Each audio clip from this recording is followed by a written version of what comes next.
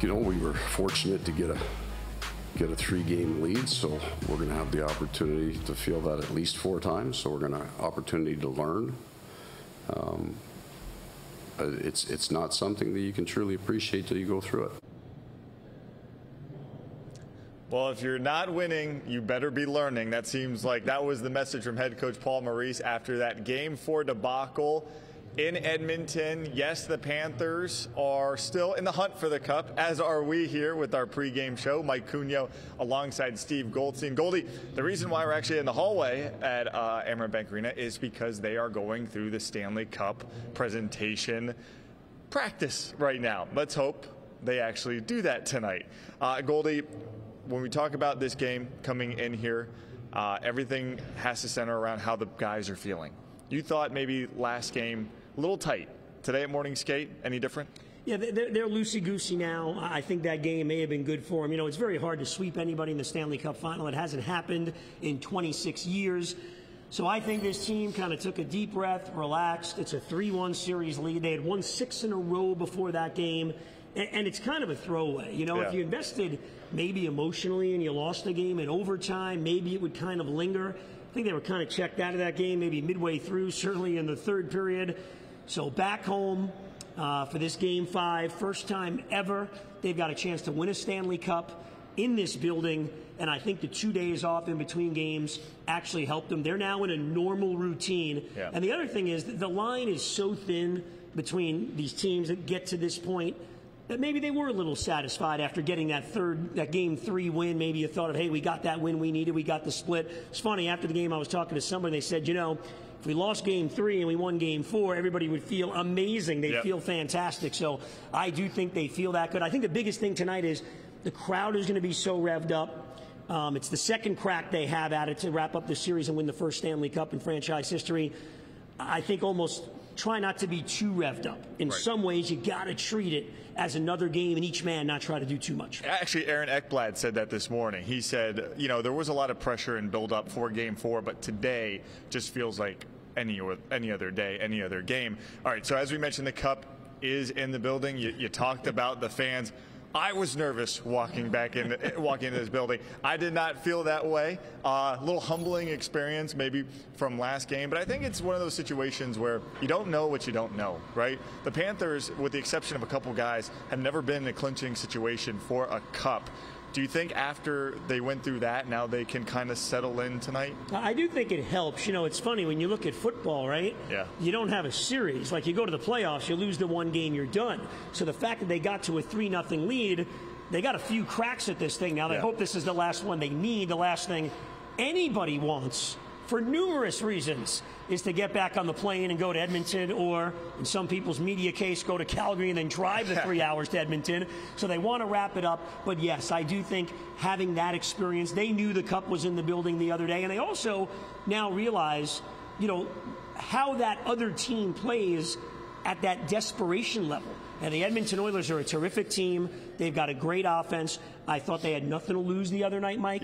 They gambled a lot. They were stretching guys out, just blowing guys out of the zone. A lot of those plays worked. Maybe they don't do that quite as much tonight, and the Panthers certainly will adjust to it. So I think both mentally and from the on-ice strategy standpoint, I think Game 4 will help them tonight. So Game 4 will help them. I think the first 3 games helped them too. Just a reminder, hey, even if they score first, keep doing what you're doing. And I think they got away from that there in Game 4.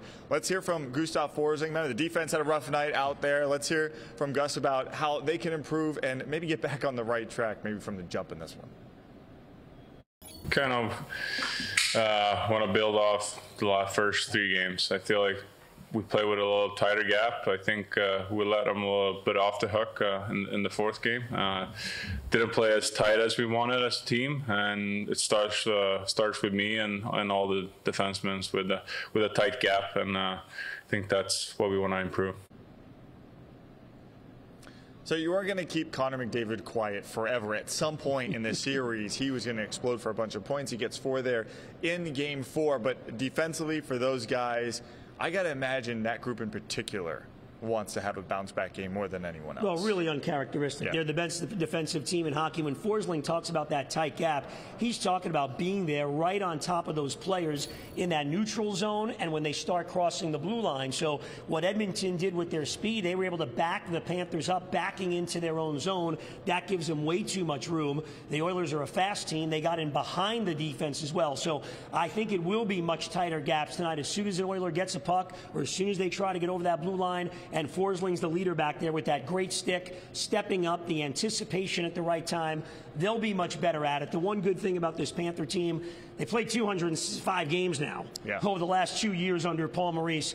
And pretty much every single time they've had a game like that, or in the regular season a stretch like that, whether it's a week, whether it's 5 games, they're always able to adapt and get back to it. You know, they're 4-1 after a loss in these playoffs, and the only loss may have been the best game they played the entire playoffs, that Ranger game in Game 3, where I think they outshot attempted them like 110-43. It was a fluky game. So they respond well, and Sergei Bobrovsky responds well, and I think they'll do a much better job in front of him tonight. We saw Chris Knobloch make a line change there for the Oilers in Game 4. Any matchup things that maybe Paul Maurice can get to today, or did it just go back to what he's been doing? Well, number one, I thought it was a great job by Knobloch. I thought it was actually a little too late. Finally giving somebody in Ryan Nugent-Hopkins to Leon Draisaitl. Nothing against the players Draisaitl was playing with, but you're not winning a Stanley Cup with Corey Perry at this point in his career on a second line. You got to give Draisaitl some talent. So they did a good job with that. Now, what Edmonton did in game number 3, I guess maybe out of desperation facing a sweep, they went their third line with Janmark and Henrique against the Barkov line, and it worked. Not only did they shut them down offensively, that line actually scored. I think it's a huge point you bring up, Mike. Tonight, you know, Alexander Barkov, along with Forsling and Ekblad, will be on the ice against Connor McDavid almost exclusively. So I think the fact the Panthers are back home, have the last change from a matchup standpoint is a big factor. And, of course, rev it up. The old Lamborghini with his energy and speed and hitting will be in the lineup tonight. You know, they've rotated those players throughout the season and the playoffs, and it seems like every single time Paul Maurice has made one of those substitutions, it's worked well. And, you know, we were up there with Lomberg at games 3 and 4 at Edmonton. He was sitting in our area. The way he was talking and moving, you would have thought he was down on the bench. He was fired up, whether he plays or not. Fired up the entire time. It was 6-1, 7-1, 8-1, and he's still leaning over the bench, looking down at the ice, standing. It was actually really impressive to see, and you could tell just how badly he wanted to be in there. But I think the important thing is with Lomberg, his demeanor, his personality doesn't change whether he's in or not. Now, Ryan Lomberg, of course, is a crowd pleaser, and that crowd will be behind the Panthers tonight. The first time we could say that in a couple of games, and you better believe the Panthers are happy to be home. Yeah, obviously we love playing in front of our home fans, and they've been supporting us all year long and throughout the playoffs. It's been really loud in there, and yeah, it's going to be an awesome atmosphere, and I'm looking forward to it. Our buildings have been unbelievable the whole playoffs, and I don't anticipate it being any less than that, even more, and it's going to be exciting. It's exciting. Like, that's, if you look in a deep perspective, it's why you play this game. You know, since you've been a kid, you dream to be in this situation where we are right now, and where we have been in 2019, and just it's a good time to be alive, you know, especially with this group around us, and I think, yeah, that's why we play. Yeah, it should be a fun night out here. They're expecting Jack Nicklaus, you know, famous pro golfer, to be out here banging the drum. So it should be an electric crowd. But, you know, someone who's really enjoyed watching these games, especially from down low, Paul Maurice, he kind of jokes that he doesn't have a big impact. He kind of touched on a little bit earlier about what he's getting to do. But do you think he has to say anything different to these guys? Or after a loss like that, there's nothing that needs to be said because it was so bad, so ugly, everyone knows that they've got to step up? Yeah, I don't think there really is much to be said. You know, these guys, really since late last season, they kind of run the room themselves. And this year's team is a little bit more of a serious group, maybe more of the personality, guys like Barkov and Reinhart. So I'm sure he'll have a few words in there. Yeah.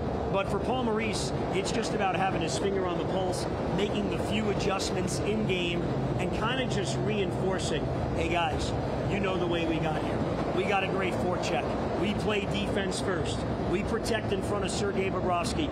Just kind of reinforce that. I do think during the game, though, you know, depending upon how the game goes, remember, Paul Maurice switched Evan Rodriguez up with Barkov. There's usually some changes there. Rodriguez, maybe Verhaeghe, maybe Tarasenko. So if necessary, he could always go that way. I got full confidence in Paul Maurice. And remember, for him, you know, Game 4 maybe was a learning experience also. Yeah. He's trying to win his first Stanley Cup, and this is the first time he's had a chance to actually clinch one in 26 years. Now, in these big moments, you want your big-time players to show up.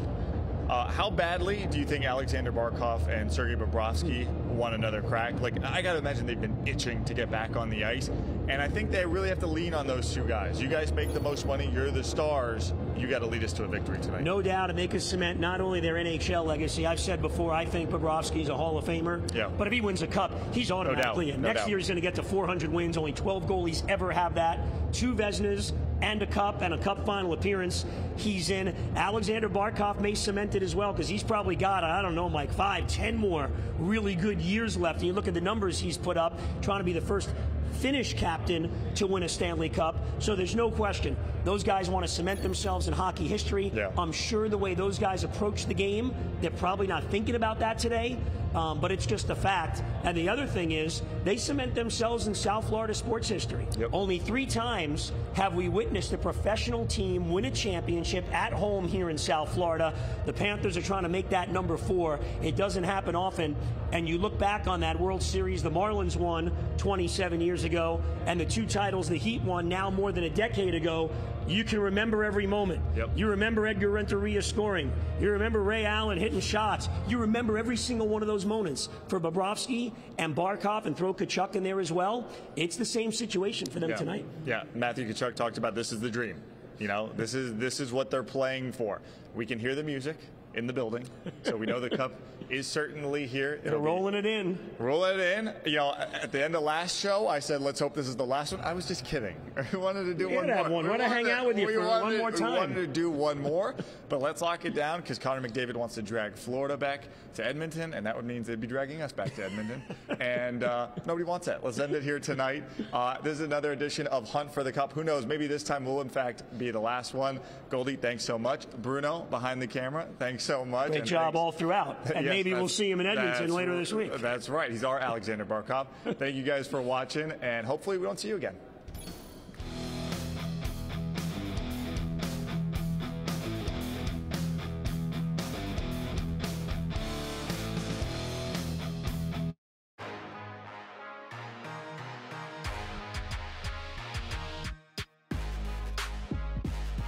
Hunt for the Cup on CBS News Miami is sponsored by your Volkswagen dealers of South Florida. Check out local offers at VWFlorida.com.